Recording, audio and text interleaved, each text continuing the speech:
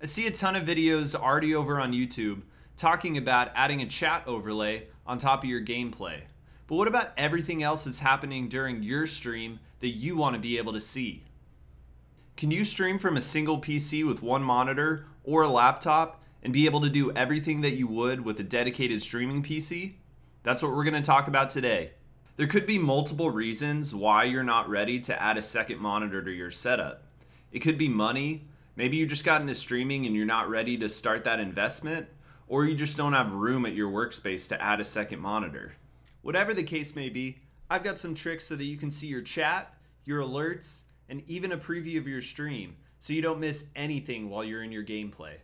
So the first program that we're going to be looking at today is called Restream.io Chat. This is a chat application that lets you view and respond to the chat from Twitch or YouTube or whatever streaming platform you're using. You're going to be able to view this chat on top of your gameplay. So to demonstrate, I'm going to go ahead and share my display, and the chat will be open over a Chrome browser for now.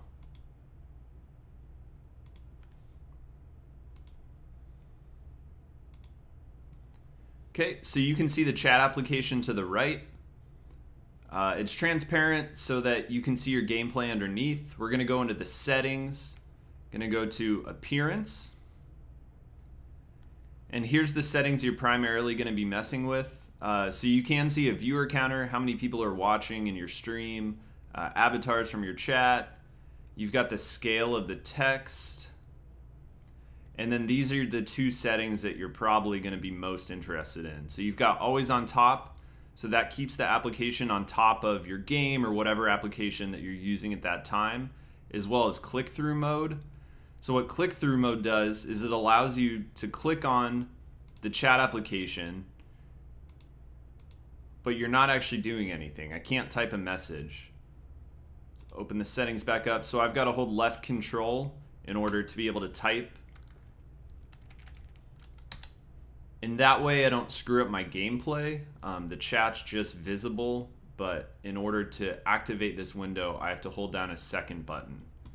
So that's a great feature, and this allows me to view my Twitch chat while I'm streaming from my single monitor and inside of a game.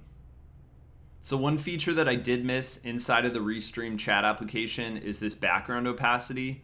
So this is going to change your chat window from completely opaque to completely transparent, and will let you see your gameplay better. So mess around with this and adjust it to your liking. And there are a lot of advanced features within this application. There's already a lot of great tutorials already on YouTube and on the internet. So if you want more information, go ahead and look those up. But this video is primarily just focused on being able to see your chat over your gameplay while you're streaming. So the next program that you're going to need in order to view all of your alerts and notifications and everything that's happening inside of your stream within the Restream chat application is going to be StreamElements. I really like StreamElements because you don't have to download any software to your computer. Everything's going to happen through their website. So to utilize this, you're going to log in with your Twitch or YouTube or Facebook ID, whatever platform you're using to stream. You're going to go to My Dashboard.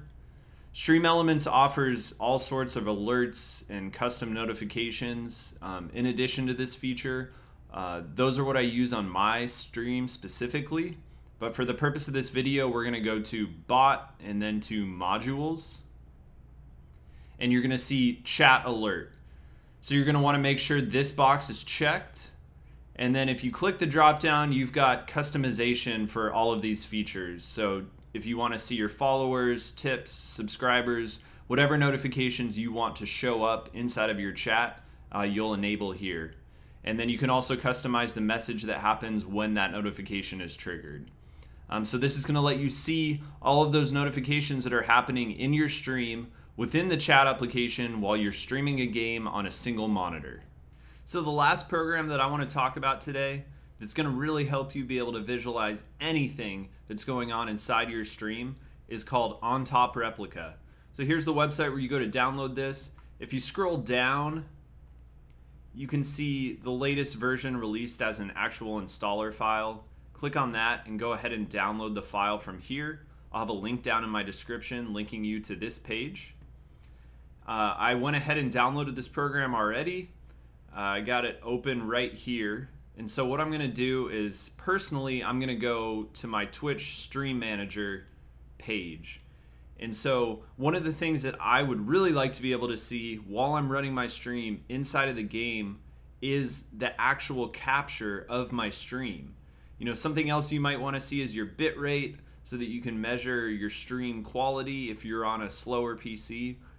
But being able to see what's actually happening, even if it's very small, inside my stream, such as if I have the right scene loaded in OBS, is important to me. So here's the application. We're going to right click to start, and then we're going to select a window that we want to capture. So I'm going to go ahead and capture this Stream Manager Google Chrome window. And now you can see I'm capturing this entire Google Chrome page inside of the application. I can go ahead and resize this window to whatever I want. And then I'm going to go ahead and select a region, since all I want to see is the area that shows the video of my stream. So I'm going to select a region. I'm going to crop this down to here. And now I'm just seeing what's going to be happening during my stream. So I can make this smaller, click done. I'm happy with that. Make this as small as I want or as big as I want. And then, so there's some additional settings that are going to be important. So we've got opacity. So we can make this semi-transparent so we can still see our gameplay underneath this screen capture. And we're also can go to advanced, and then we've got enable click-through. So the same thing with the Restream IO chat application. We want to turn click-through on so we're not accidentally clicking on this window while we're in our gameplay. So we enable click-through. Now I can click on my Chrome window, and you can see that this stays here. I can click on top of it, can't move it around. So this is a great feature. It will let you capture anything in any window on your computer and permanently keep it on your screen as a transparent window. And then I can see my video of my stream in this box. So I think it's super useful. It's a small program, and it should be very useful to you as well. Alright guys, sorry for the weird effects that are going on in OBS right now. I don't really have a better way to show you this, but we're going to talk about hotkeys next. So this is the last item that you need to really be able to control everything that's going on in your stream while you just have a single monitor with your game open. And so to set our different hotkeys, we're going to go down here to settings. In the settings, go over to hotkeys. And you can assign a hotkey to any of these features within OBS. So you're going to go to the box that you want to set a feature for, and you're going to press whatever key that's on your keyboard that you want to use to activate that feature. So what I did for the purpose of this video is I set up hotkeys for the different scenes in OBS. So I have a gaming scene set to number 1, a talking scene set to number 2, and then the scene that we're on currently is number 4. So I'm going to set those up. For example, hit 4. It's going to fill that in, hit apply, and then OK. And I left the OnTopReplica application open in this left corner so that you can see what's going on as well.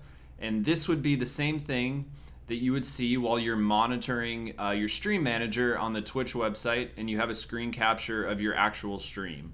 So then I can switch between different scenes in my OBS by pressing the number keys. If I want to go to my gaming scene, I'm going to press number 1, my talking scene number 2, and then if I want to go back to the scene that we were previously looking at, I'll press number 4. And so this way, I can use the OnTopReplica and the hotkeys within OBS to make sure that my stream is on the scene that I wanted and that everything looks good. And so I think with all 4 of these features that we've talked about in this video combined, it is very possible to get a very high quality stream from a single monitor or from your laptop while you are inside of your gameplay. If you guys found this video helpful and you want to see more videos like this one, please like and subscribe down below. If you have any questions, feel free to leave them down in the comments. And if you want to hang out with me after, you can find me over on Twitch on Tuesdays and Sundays. It'd be great to have you in the stream, and thank you for watching this video.